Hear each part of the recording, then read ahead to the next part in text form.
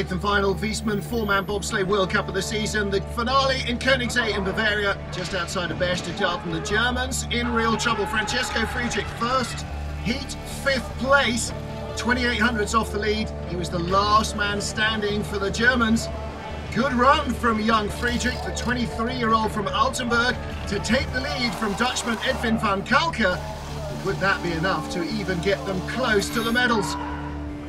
John Jackson of Great Britain was in fourth place after the first heat, just 200ths away from a medal position. Great sign that his recovery from a July Achilles tendon rupture is coming on strong. George the foreman, nice lines down the bottom, and the Brits moved into the lead, closer to the medal podium. Well, if it was a tough time for the Germans, the Canadians had a great weekend in Konigssee. Justin Cripps winning his first ever World Cup race in the two-man. Lyndon Rush strong in the four-man as well. Just behind, coming to the line, but sneaked in front of the Brits. 100th of a second, the advantage. 2 to go. Bert Hefty had already claimed two-man European Championship gold by finishing runner-up in Saturday's race.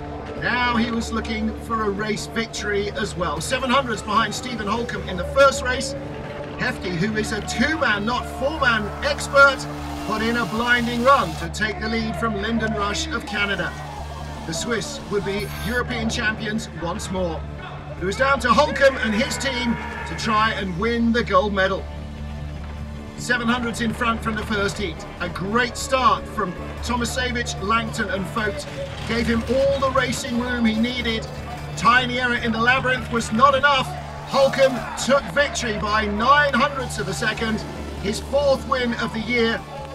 A fantastic way for the Olympic champion to end his World Cup season. Bert Hefty the silver, Lyndon Rush the bronze by 100th from John Jackson. Holcomb and his crew celebrating in the snow.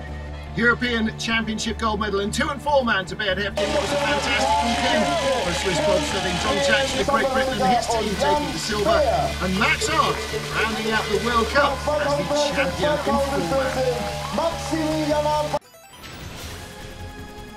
Okay.